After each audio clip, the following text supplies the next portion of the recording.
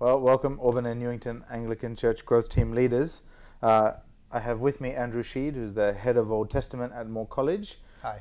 And also was one of my lecturers, and especially in third year when we looked at the Psalms together.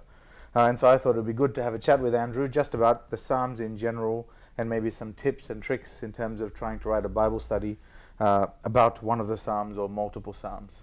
But I thought we would start with just what is interesting to you about the Psalms? Where did your passion for the Psalms come from? Yeah.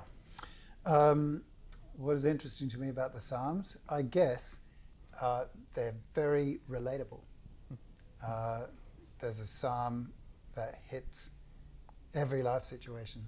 I think Christians, even though they weren't written for Christians, they were written for Israelites who lived long before Jesus. They're still a part of the Old Testament that we feel able to relate to very directly. And they're poetry, so they're very rich. If you think about the Bible as a book that tells us what God is like, if you read a story in the Bible, say the story of Joseph or David, they're great stories, but there's not a lot in them that says, and so this is what God is like. You learn slowly. The Psalms is just full of statements that tell you what God is like. So it's very rich in our thinking about what it means to be disciples of this God. Yeah, wonderful.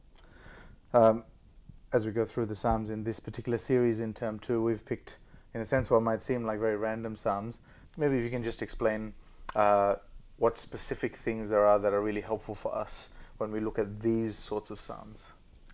So, an imprecatory Psalm is a Psalm in which somebody is praying for God to judge the enemy.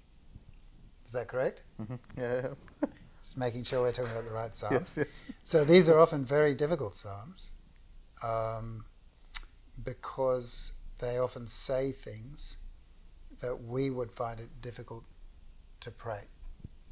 And it may be in part because we live very comfortable lives.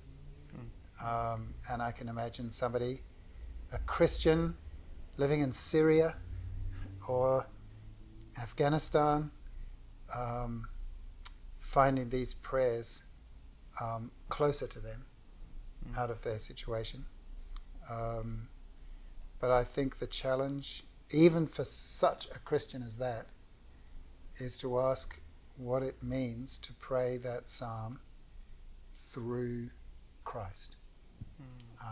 And so it's true of all the Psalms. The Psalms are all about Jesus before they're about us. And even though what I said before is still true, I feel a very immediate connection to the Psalms. Sometimes you have to step back from that connection and ask the question about its relationship to Jesus, so that when I come back to that connection, it's truer and richer. And so I think for the Psalms of Imprecation, a good first question is, where do I see a prayer like this reflected in Jesus' own life? That'll be a starting question. Yes, that's very helpful. I guess one of the reasons for this video is to help our growth team leaders, growth teams are our Bible study leaders, to try and, I guess, get tips and tricks in terms of things that might be helpful when they are approaching the Psalms, in order to, at the end, write a Bible study that will be for their group. I guess we'll get to application things in a second, but just when we first approach a Psalm, say something like Psalm 8, which will be the first one in the series. Psalm 8? 8, yes, okay. The first one in the series. What is the sort of way that would be helpful in terms of approaching it? Do we read it line by line? Do we want to take it as a big picture thing? Do we want to read it literally, understand poetry for what it is? Yeah. What are some helpful tricks and tips? I think that the first thing that I would do is just think about the psalm by itself. I wouldn't worry about the other psalms or its location in the Book of Psalms. I wouldn't particularly worry about the person who's in the title. I'd think about it as a poem and study it in the way that maybe my English teachers hoped I would be able to study poetry in high school. And look for the way in which the bringing of ideas together, the balancing of ideas, because Hebrew poetry is all about the symmetry of ideas and the balance of ideas. How does that work? Actually reflect, don't jump straight to what the psalm means, but sit with what it is, with its images,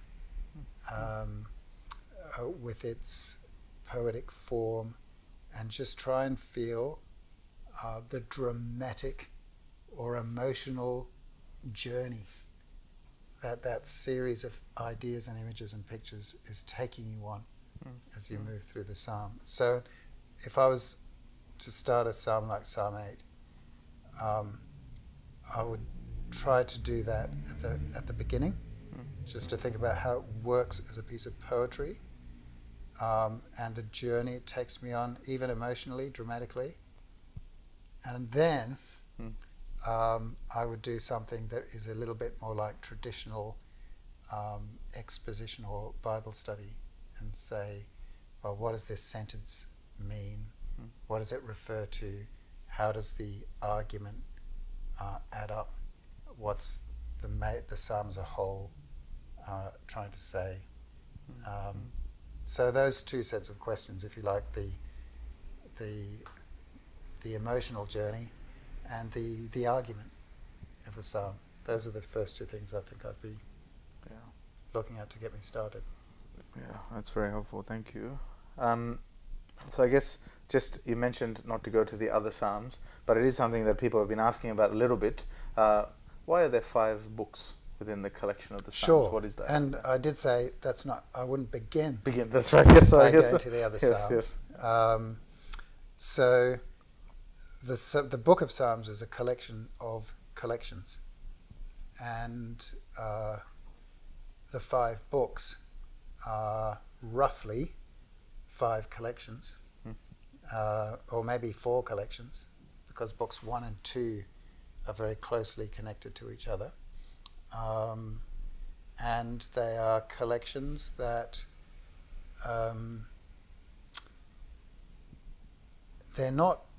it's not like they were written in that order, because obviously there are psalms that are very old.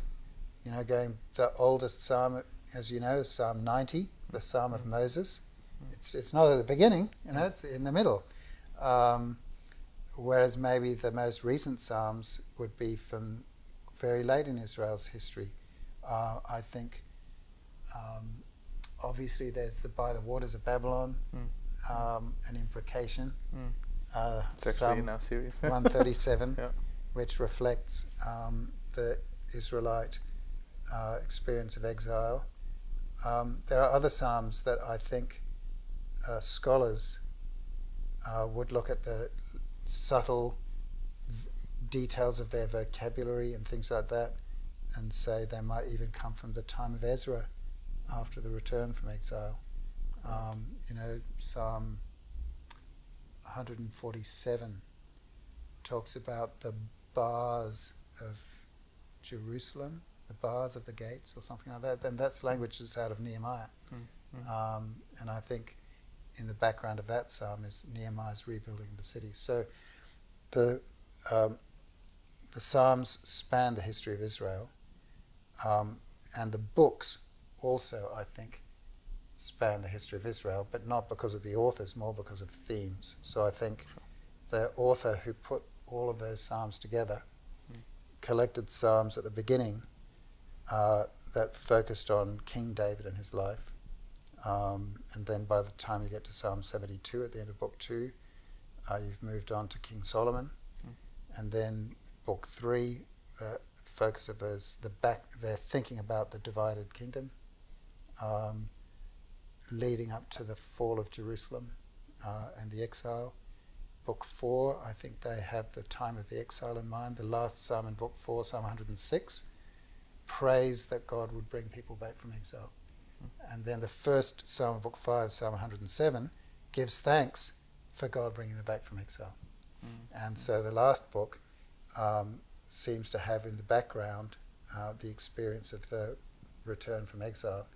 It doesn't mean that that's when the Psalms were written, right? The exile book, book 3, has got the Psalm of Moses in it, but it's been collected to allow Israel to reflect through these poems on God's long plan to bring his Messiah to a position of ruling over the nations through the very troubled and rebellious history of Israel.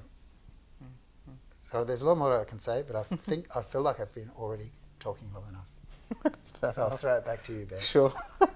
It's fascinating, and I guess this is one of the beautiful things when we look at the Psalms.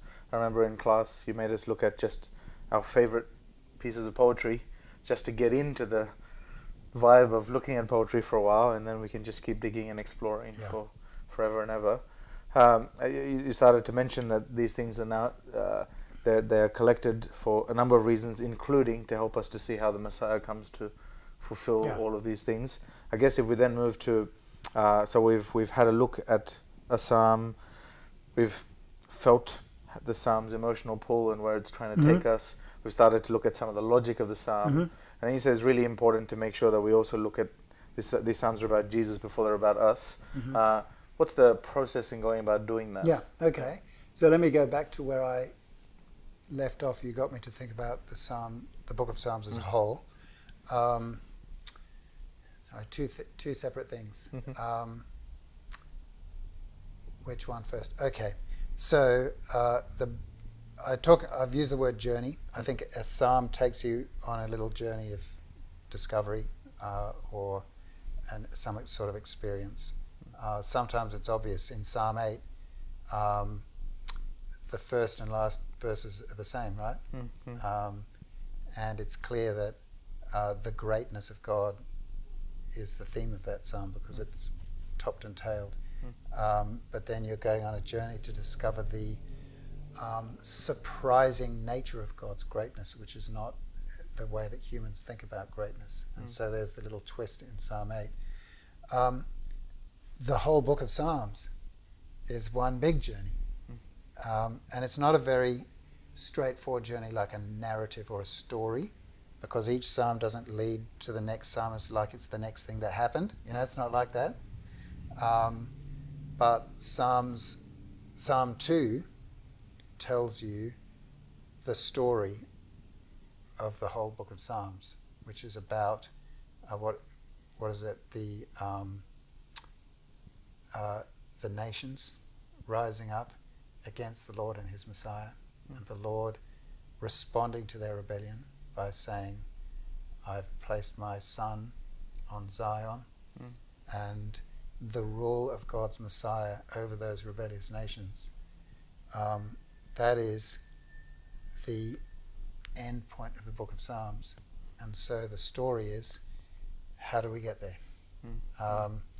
And by saying the Psalms is about Jesus first, because that was your question, I haven't forgotten.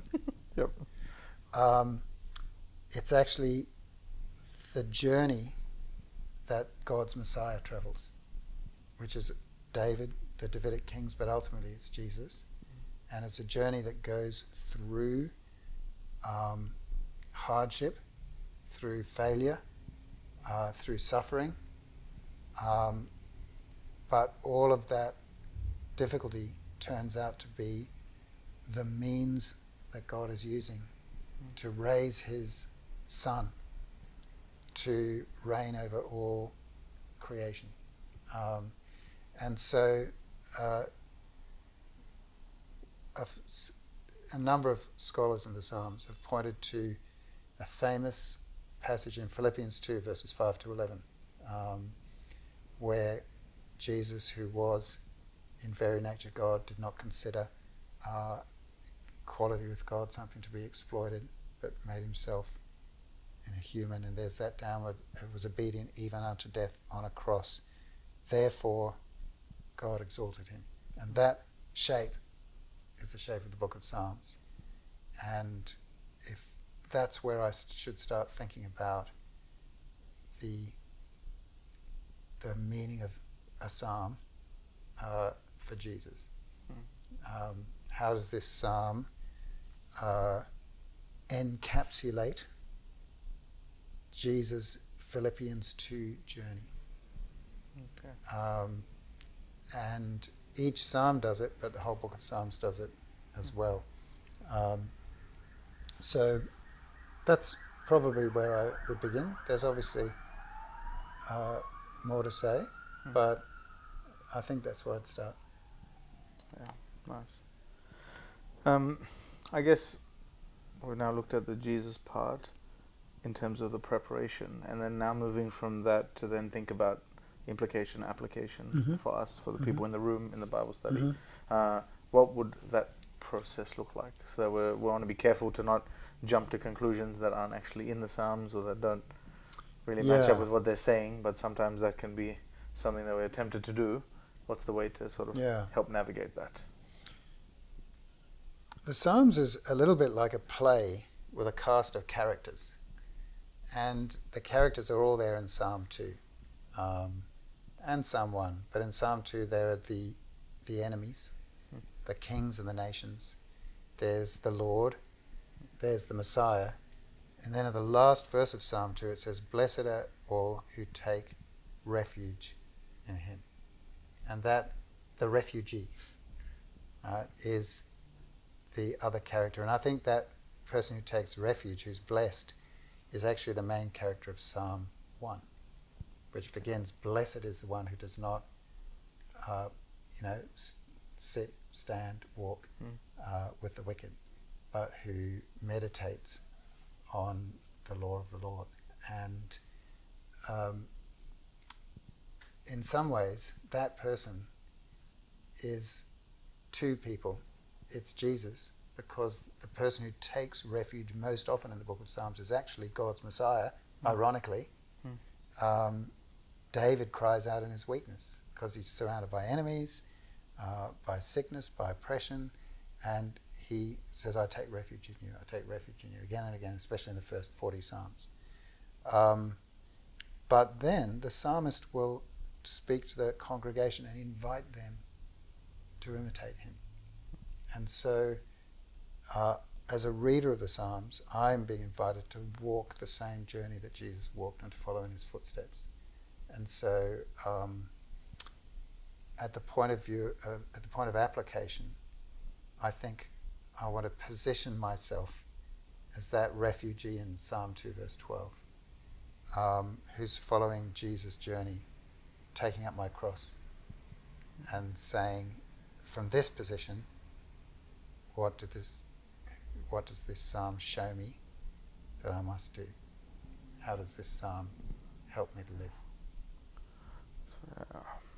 That's very helpful. It's very helpful and insightful, and I'm hoping as we look at this and as we wrestle with the Psalms, that's something that we're able to draw out. I think it'll be so helpful for our congregations and also just individual people and what they're currently going through and the comfort that can come from that. I guess this last question is really just a say anything you'd like sort of question, but just I guess it's if there was one thing you wanted to tell all the growth team leaders at Auburn and Newington Anglican, as in term through we dive into the Psalms, the staff will preach on them and then we'll look at them in growth teams as well. What's the sort of the statement that you'd like to make about the Psalms, or the encouragement you have, or the one thing you'd really like us to look at, or the hope you have for us as a church or churches? I don't know, Ben. It just feels like you're throwing your line into the water, hopefully. Yes, that's right.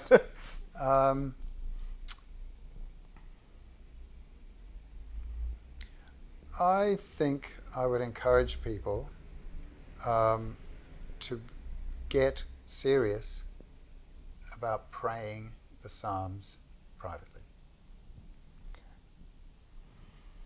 Get serious about praying the Psalms privately. I think that would be helpful. Yeah, that's very helpful indeed. Well, thank you very much for the chat. And thanks for taking the time, and I'm sure we'll appreciate it as we start creating these Bible studies and having a look at the Psalms. Okay. And I'll try and send you an email with some of the things that we learned as we go That'll be along. great. There's always more to learn. Me too. Thanks, Ben. Thank you. Cheers.